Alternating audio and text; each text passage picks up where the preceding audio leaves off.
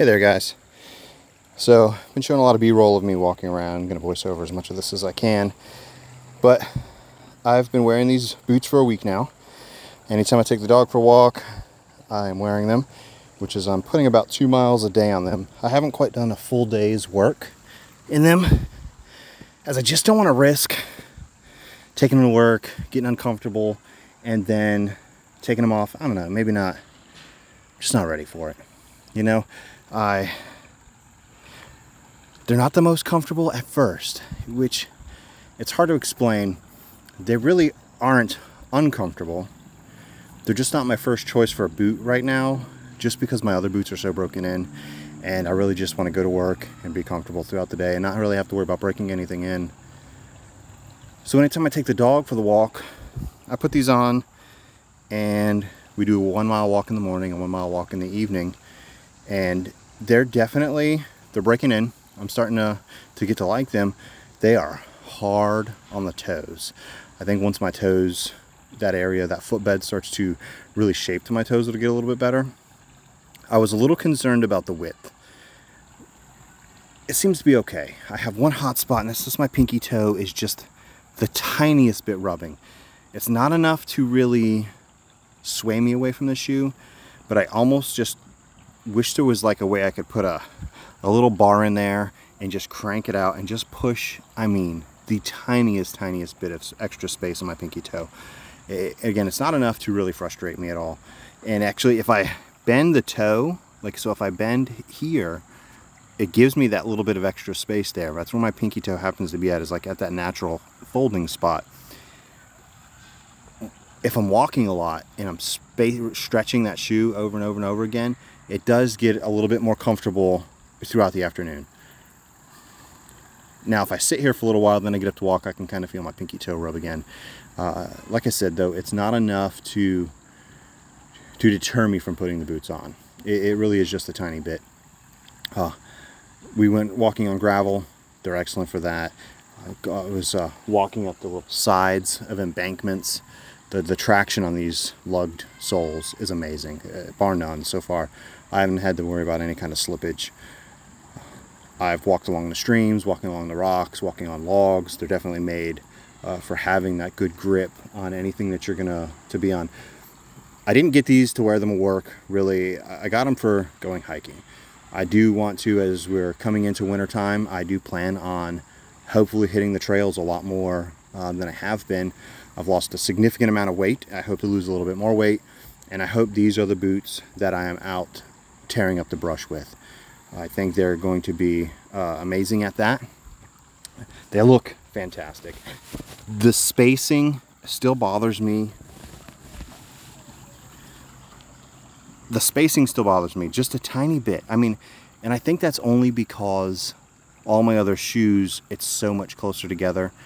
This spacing is 2 fingers apart, you know, maybe an 1.25 inches, 1.5 inches of space between the laces. Now, if I take the kiltie out, that spacing does reduce quite a bit.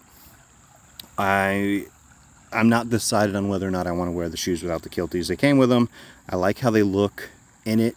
I like how when I see pictures of boots that have the kilties in them, I like how they look after the kiltie's worn in. And I kind of want to get to that spot, is once the kiltie's worn in, then really kind of get a feel for it. New, they look great. I really do like how the kiltie looks in the shoe. But again, it causes that little bit of extra space when lacing the boots up. I took the kilties out the other day, laced them up, and it was a lot. They cinched down quite a bit more, which made me a little bit more comfortable about the fit of the boot, that I was actually wearing the right size boot. Whereas with the kiltie in, it does just space it out just enough that I notice. It's not... My concern, again, like I've said, over the week it's reduced. I've seen some more pictures online, and I do notice that a lot of people wearing the Drews boots, they tend to have a little bit more space in the laces. Not like your foot's falling out, but that there is a little bit more space laces. Anyhow, 1 week with these, the uppers feel great. They definitely feel great. My heel space is perfect. My arch is perfect. The space in my toe box is really good. As far as lifting my toes up and down, it is amazing. It is, again, now on my left boot, I have no issues with my pinky touching, anything like that. It's just the right boot. there is that tiny bit of space, and I can like shift my foot over inside the boot. Like there's enough room that I can move my big toe more medially, and then I do have that a little bit of space for my pinky. So I don't know if just the way my foot is sitting in this boot that it's angling itself over so the pinky toe is brushing up against. So I have made a conscious effort today to shift my foot inside the boot. That way there's my foot's more medial and my pinky toe doesn't rub up against the side as much. That does tend to help.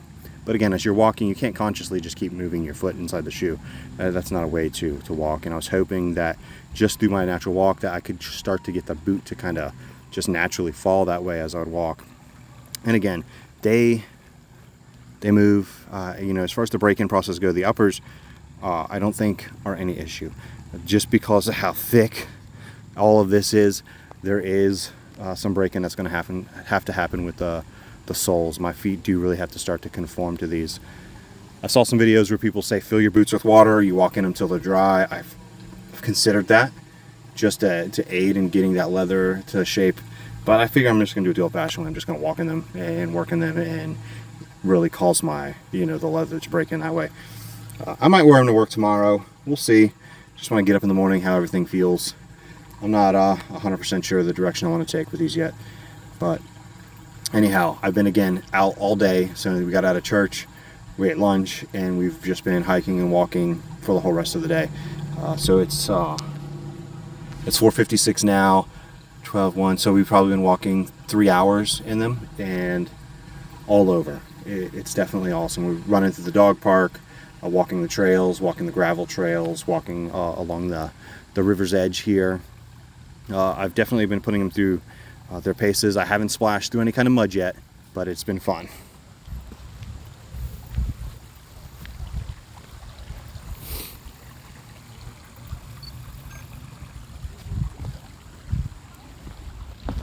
Sorry about that. I only get 10 minutes. I'm recording at 4K. So I have been putting these through their paces. I have been walking along. I just scratched myself. I've been walking along the banks, going up and down everything. I haven't splashed through any mud. I don't intend to splash through any mud. I would still like to, while these will eventually get worn in, and I am going to take them hiking through some treacherous terrains in the future, I do not intend to intentionally trash my boots the first month that I have them.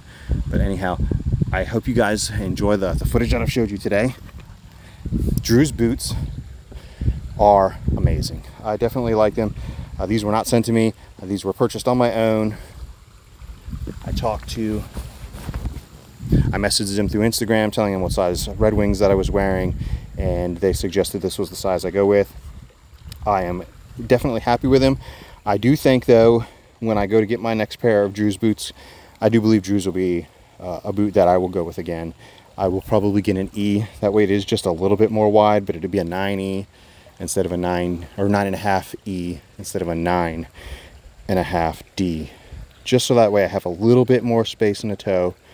You know, reading on the website, they say that this McKay stitch causes the boot to be a little bit wider. I mean, maybe that's the case. Maybe it's not. Maybe my feet are just extra wide and I didn't realize it. But yeah, anyhow, I love them. They are not uncomfortable. They do got some more breaking in to do. I hope you enjoy. Ciao.